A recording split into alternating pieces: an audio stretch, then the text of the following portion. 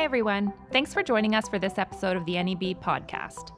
I'm your host, Lydia Morrison, and I hope that today's podcast broadens your perspective. I'm joined by Scott Chimileski, who's currently a postdoctoral fellow in Roberto Coulter's lab at Harvard Medical School, and he's also co-curator of Microbial Life, a universe at the edge of sight, currently on exhibit at the Harvard Museum of Natural History.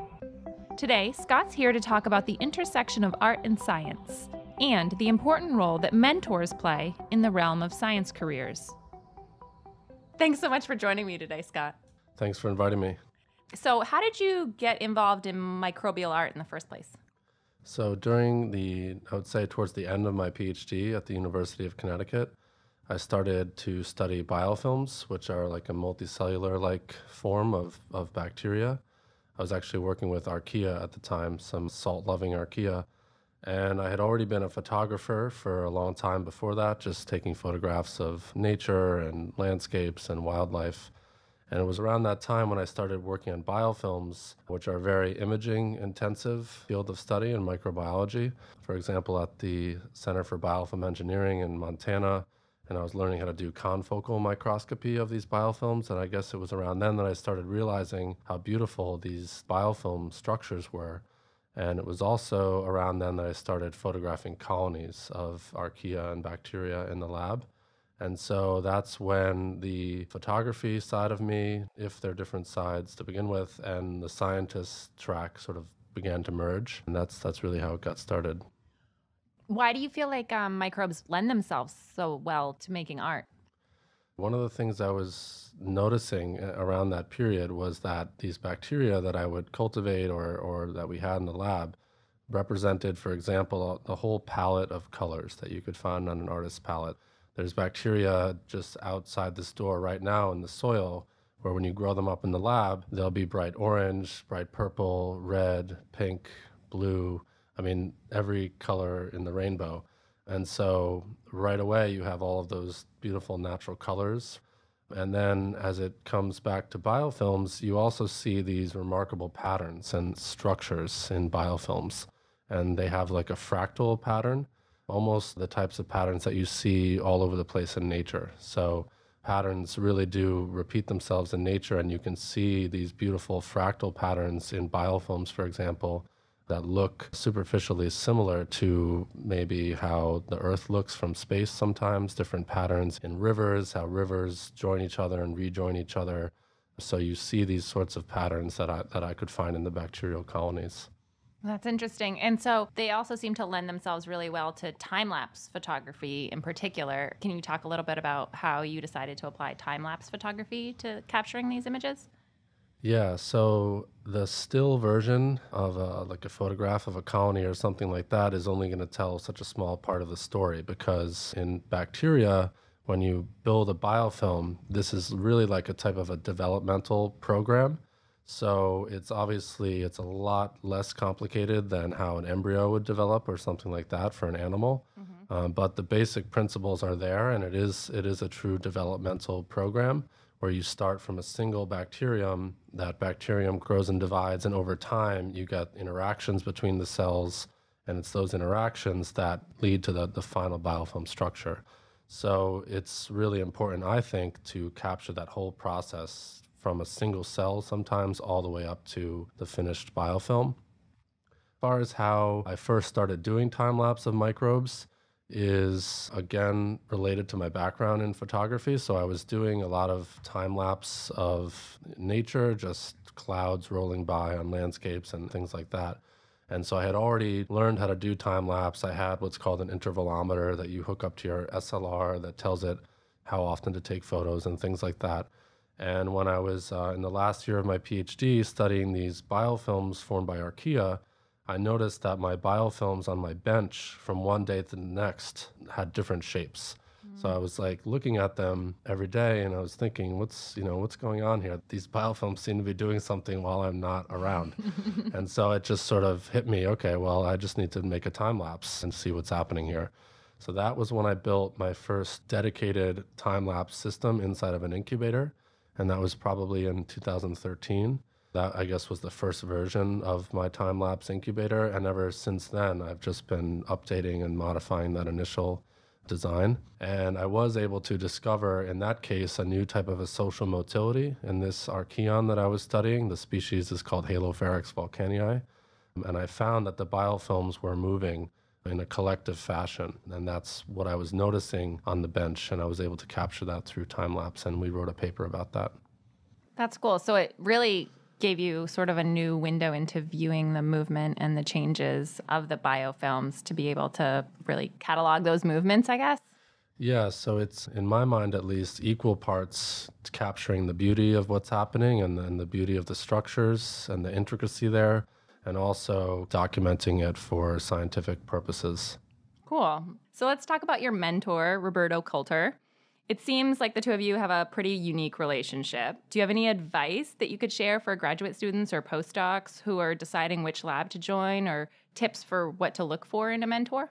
The first advice that I would give is actually advice that came to me from Roberto as I was seeking out his lab for a postdoc, and that is to start early. So Roberto's advice to me at the time was like 18 months. So if you're a grad student or a PhD student finishing up, 18 months is not too early to start seeking out, your postdoc lab and making contacts to that person. So that is around the time that I started contacting Roberto. And you're right that we do have a special relationship.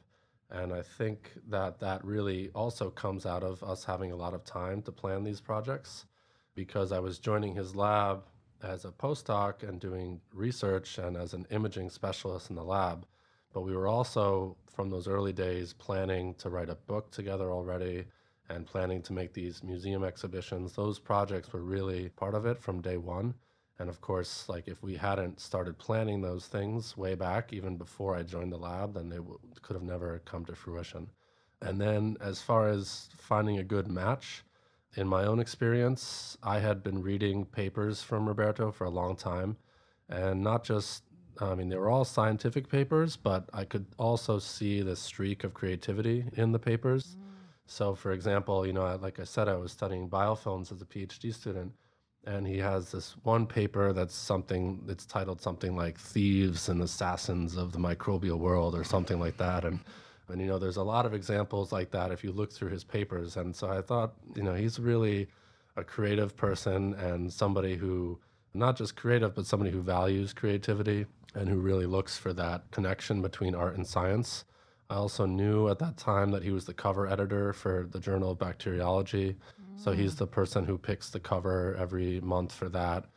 And so I definitely knew ahead of time that he was going to be receptive towards these types of projects. And that, made all the difference versus just going to somebody randomly and then saying, hey, let's write a book or make a museum exhibition. So lots of research up front and time in thinking and planning about what you want to get out of your postdoc or your graduate school experience. I've been certainly impressed to learn all that you've accomplished in your 3 years at your postdoc, right? You've had 2 museum exhibitions and a book, among other things, and having your photography displayed. And it's like 30 different places that have used your photography, everything from like CBS to scientific journals. So that's pretty impressive. Yeah, I don't think that either of us thought that it was going to go exactly how it did as far as how well it went. One thing that we were really pleased with was the timing of the book and the exhibition. So they were always parallel projects, but we probably assumed that they wouldn't come out at the same time, and then they ended up coming out, within days of each other. The museum exhibit opened and the book launched, which made it really fun because we took the book to the museum and took photos there with the book, and we were super excited. And that was about a year ago now when the book and the first exhibit opened. So yeah, I think that luck, certainly, hard work, and we wrote the book pretty quickly, but also luck comes into it as well. And we've been really happy with it. And a good deal of planning, it seems like. Yeah, a good deal of planning for sure. So your latest publication with Roberto was entitled The End of Microbiology. What does that mean? So I'm really glad you asked about that because as you might guess, with such a controversial title, it's something that I'm really happy to talk about. So the title, The End of Microbiology, was meant to be provocative, but Really, the paper is all about how we make divisions between different disciplines as scientists. And so the end of microbiology was a piece that we were asked to write, which was a vision piece. So we were specifically asked to write by the Environmental Microbiology Journal, what's going to happen 20 years from now in microbiology. And what we see happening and what we hope will continue to happen is sort of a breakdown of these barriers between disciplines, which in my view, these are really false divisions. Between divisions within science or between divisions within like art and science and sort of a broader thinking about subjects? Yeah, certainly art and science as well. But right now, just between different scientific disciplines. So for example, microbiology. So microbiology came about as a separate discipline really because a few hundred years ago, we invented a microscope. And so then we all of a sudden start using a microscope and we say, okay, everything that we see through the microscope is a microbe. And so this is now microbiology. But meanwhile, those organisms were there all along, way before we had the microscope from the beginning of life itself. And so we kind of put up these artificial boundaries around different disciplines. But now, because of the microbiome field in particular, we're seeing how intimately connected microbes are to macroscopic life. So there really is like no true division. And this is something that we talk about in the book too. In fact, the title of the book, Life at the Edge of Sight, kind of deals with this idea of the edge of sight and how humans, based on our visual acuity, define what a microbe is and what is not a microbe. Meanwhile, there might be another organism that has a different visibility, a different vision system that might have, might be able to see what we call microbes. And so that's one way of realizing that it's sort of a false boundary that's really relative to only humans. And so the paper really just argues for the fact that microbiology and all disciplines of biology are really just all biology, that nature is indivisible, and that in certain cases you might have an advantage to setting microbiology apart and studying it in its own right. But I think that in most cases you're putting yourself at a disadvantage if you say, okay, I'm a microbiologist, so I only study these bacteria. Meanwhile, those bacteria are in your body and they're so relevant to how your body functions and to how the whole biosphere itself functions, that I think that you're putting yourself at a disadvantage if you sort of wall yourself off and say, I'm only going to study microbes. So it's really just a sort of call to arms and a plea that we start to break down some of these divisions and look at biology as a whole. An interesting concept. So you were a 2016 Passion in Science winner, and we're about to launch the application process for our 2018 awards. How has being a Passion in Science award winner impacted your career? So I would say it comes back to, like you mentioned, that my photography has been used in a lot of different outlets and has gotten all over the place. And I think that there was a certain momentum there that happened. I started my postdoc in 2015, and then this award came about a year into my postdoc. That's also when we were working on the book and a lot of the exhibit intensively. But I think it really did help me to gain momentum. And then, I can't say for sure how much that momentum mattered, but I think it mattered a lot as far as pushing me forward into all of these other opportunities that have happened since then. So I would say it definitely gave me a lot of exposure and just added to that momentum that takes me to today.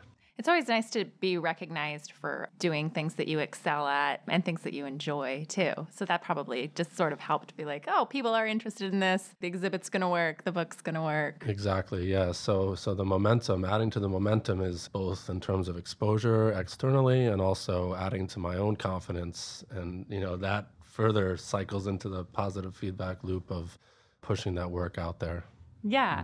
And certainly you've done a lot of work in terms of science communication. And to that end, you're currently a guest co-curator with Roberto of the microbial exhibit at the Harvard Museum of Natural History, which I have visited both of your exhibits there, and they were very engaging and educational in completely different ways. Could you tell our listeners a little bit about those exhibits? Yeah. So the museum project started, in my mind, in 2013 when I visited the Harvard Museum of Natural History. And I love this museum. It's a really historic museum. But like so many natural history museums, there was very little emphasis on bacteria or microbes there. I went there one day and I searched the whole place and I found this one room called the New England Forest. And within the New England Forest, there was a rotting wood exhibit. And then on there was a tiny little cartoon of bacteria. And so that just like, I literally was freaking out on that day at the museum and, like texting my family. And that time I knew I was going to start the postdoc and things were lining up. So I was like, this is what we're going to do. This is a big problem. We have to fix this. Of course, I didn't expect it to actually come to fruition. That was the moment that really started to catalyze it. And so after that, Berto and I met with the director of the museum, and we sort of pitched the idea to her. And her name is Jane Pickering, is a great director of that museum, and she loved the idea. From that moment forward, from when she approved it, we were sort of off to the races. The museum ended up breaking it apart into two different exhibits. One was a teaser exhibition, which was more poetic and photographic, and that was up for 6 months. That was called World in a Drop, Photographic Explorations of Microbial Life. That photography exhibit is currently traveling to the Eden Project in the UK and also to a place in Colombia, so that's done pretty well. But then at the Harvard Museum, that came down and made way for the Microbial Life exhibit, which opened this past February, and that will be open till September of 2019. So they ended up breaking it up into those two different exhibits. And yeah, the idea is that the natural history of this planet is mostly microbial. So even though we're biased, like I've been saying in other answers, by our vision, as far as what we think makes up the biodiversity of the planet, most biodiversity of the planet is microbial. And so at a natural history museum, we really have to have a strong emphasis on microbes. Well, thank you from the general public for adding to the Natural History Museum and sort of opening everybody's eyes to the invisible. So can you tell our listeners what kombucha is? Yeah, so kombucha is part of our exhibit at the Harvard Museum. It's actually part of our live demo where we have some microbial scientists there with kombucha that they show to the visitors. And this is a type of microbial food, we would call it. It's a tea product that's made by microbes. So typically when you buy kombucha in the store, and it's become a multi-billion-dollar industry, all different types of brands, you see just the tea part of it. But how kombucha is made is by starting off with this very sweet tea with a lot of sugar, and then you add some microbes to that sweet tea in the form of what's called a SCOBY, which stands for Symbiotic Community of Bacteria and Yeast. And that's basically a biofilm that sits on top of the fermenting tea and develops there. And the microbes that live inside of that biofilm are fermenting the tea. And as they do so, they're adding different flavors to the tea. It's truly a product that relies upon microbes. So when someone picks up a bottle of kombucha at the grocery store and drinks it, are they ingesting microbes? Yeah, they're definitely ingesting microbes, just like beer or how yeast makes bread, things like that. The SCOBY biofilm that I just described, that part of it is removed from, any kind of commercial kombucha. You would really only see that biofilm if you made your own kombucha, which a lot of people do make their own kombucha. The one that we have in the museum is homemade kombucha. Otherwise, you would never see all those microbes at the top. However, if you look closely, there's usually in any kombucha still some sort of fine material that settles at the bottom. So there's definitely some microbes in there that you're drinking. And are those microbes part of what's beneficial about the beverage? Yeah, so this is a question that we get very often at the museum, and I have to give a kind of boring answer, which is that we really don't know if kombucha is beneficial or not. It's one of many products that contain probiotic bacteria that have a lot of claims behind them, but we really don't know. Like, there's not a lot of studies that show their beneficial effects. So it's kind of an early field, the microbiome field in general, and it's kind of early to say whether or not kombucha is beneficial. The other thing is that because, for example, you and I have different microbiomes in our gut, you and I have some different microbes. The microbiome varies in general from person to person.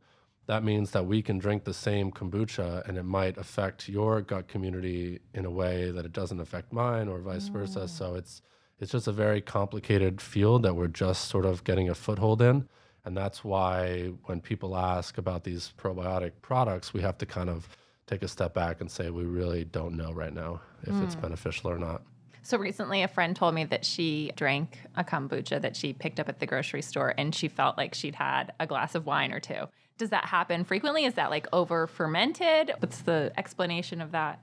Yeah, so the explanation of that is definitely a microbial explanation, and that is because what you have happening as this biofilm forms in kombucha, you have what's known as an ecological succession that happens. And so it's really neat if you think about the biofilm almost like a microbial forest. You can think about this ecological succession almost like a forest that's burned down. And then, when a forest burns down, there's a certain order to how the saplings and the grasses come back and recolonize. So the same thing happens in the sense that you have an order of the different microbes that form that biofilm. And so the yeasts are the ones that come in first, and they're growing off of the sugar in that sweet tea, and they're producing alcohol. And so that's where the alcohol is coming from. Then you have acetic acid bacteria that come in, and they are feeding off of the products of the earlier microbes, and they're producing acetic acid, which is, vinegar. So then it gets to be vinegary. So it really does depend on the different kombucha, and particularly if you're making homemade kombucha, you can get all sorts of different flavors. You could get some that are more alcoholic than others, some that are more vinegary than others, depending on the SCOBY that you started it with and depending on how long you let it ferment, etc. Well, that's interesting. I don't ever see on the kombucha in the grocery stores, I don't see like 1.2% alcohol. Are they not reporting on that, or is it just like not that well controlled? Yeah, it should be one of those products that has, some small percentage of alcohol, but not really enough to intoxicate you. But, certainly if you're making your own kombucha and something goes haywire, then you could have more alcohol in there than in most products. Interesting. Thanks so much for joining us today, Scott. Thanks. It's always a pleasure to be at NAB. And I just want to remind our listeners that if you have the opportunity, you should go see Scott's exhibit at the Harvard Museum of Natural History. It'll be there through September of 2019. You can also follow Scott on Twitter and Instagram at Social Microbes. And if you want to check out some of his amazing photography and learn a little bit more about him, then check out the website microbephotography.com. I hope you enjoyed this episode of our podcast. Be sure to check out the transcript of the podcast for links to additional information. This is also a great time to mention that we're currently accepting applications for the 2019 Passion in Science Awards. So be sure to nominate yourself or someone you know who's passionate about their work in science. You can find more information about the awards as well as how to apply at nebpassioninscience.com.